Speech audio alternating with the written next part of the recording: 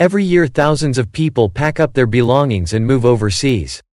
Some do it because of retirement, others want to start anew, some have gotten divorced, while others just want to get away.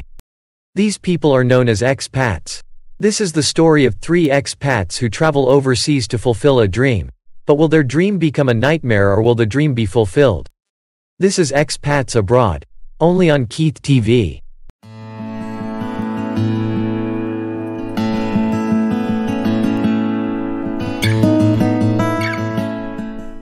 Well, we arrived in Chathumburi. Instead of meeting her parents, Sowanawinniepoohan wants me to walk down a few streets. So what in the name of Buck Henry is going on here? It seems that everyone is looking at gemstones.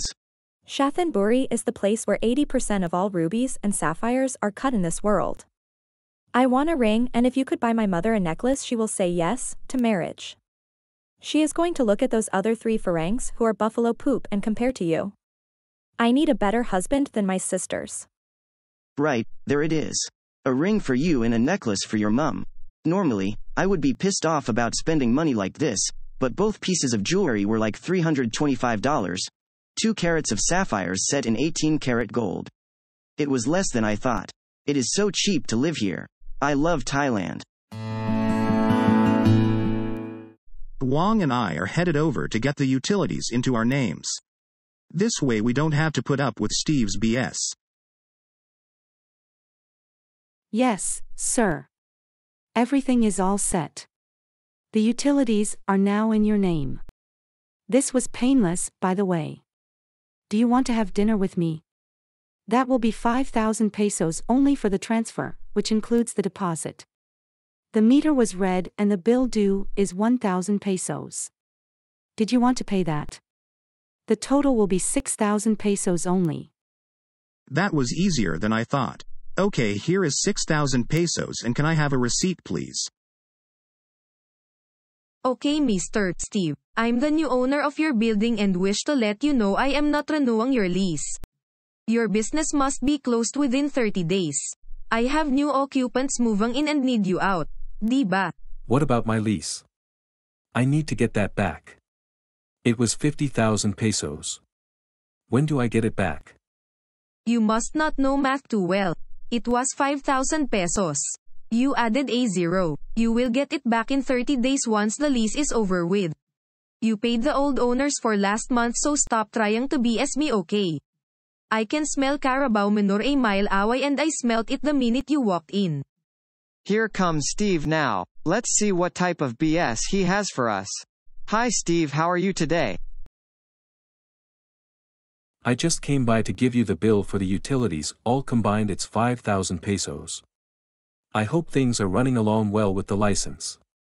At the end of the month, you need to get everything settled. I will be here to guide you in all the steps. If you need help, I have a great lawyer that will settle everything for you for a fee of 50,000 pesos. That's cheap and it will take around 15 days to get all the paperwork, which is another 50,000 pesos. I will be here to protect my investment. So I need my 5,000 pesos for the utilities. No can do, Steve. The utilities guy was here today and we paid him already. Here is the receipt if you don't believe us. By the way, the utilities are in our name now. We had a meeting of investors and voted to do it this way. And with your ownership you owe us 25 pesos. Can you pay now? You signed a contract with me, stating that you would pay me for the utilities every month along with the lease. What games are you two playing? Don't play games with me, because what is going to happen to you at the end of the month is not going to be nice. We spoke to a lawyer and the contract is now null and void by a majority of shareholders. You don't know who you are messing with. I am still part owner of this bar and I will get mine. You owe me. I'll be back. This is not the last you've seen of me. Well, I finally got all my business licenses need taken care of thanks to my friend Steve. I am now going to run down to the business license place and finally get my licenses. Yes, sir. That is all you need and here is your business license. Thank you, sir, for everything and have a blessed day. Now I'm heading down to Sterling Silver grocery chain and get a booth there so I can open my business. Finally, after months in this country, I am going to open my business without the hassle of people ripping me off. I need to talk to Steve to make the necessary policies to ensure my employees don't steal. He's the only friend I can trust here. Is the manager in? I would like to rent a spot to put up a kiosk and sell some donuts. Just a minute, sir, I will call him. Thank you for meeting me. My name is Will, and I would like to open a donut shop up in your fine grocery store. I have a business license already, so I'm ready to start when you are. Well, sir, it's not that easy. First, we need you to give us a detailed business plan on what you are going to sell, how much you will sell for, your background, who mans it, and so forth. Then we need a photo of your kiosk and samples of what you are going to sell. If you sell carabao manure, we can't have it in our store. We want quality products where customers will dream of coming back, plus presentation is a must. Your kiosk must be presentable to the eye. Then it goes before a board who then decides if the business can be allowed to sell into our store. We will also need samples for the meeting. It will be around 15 and 5 for the first meeting. When you have this, please come back and I'll be glad to meet with you. I have a package here for you to get everything ready. It was nice to meet you.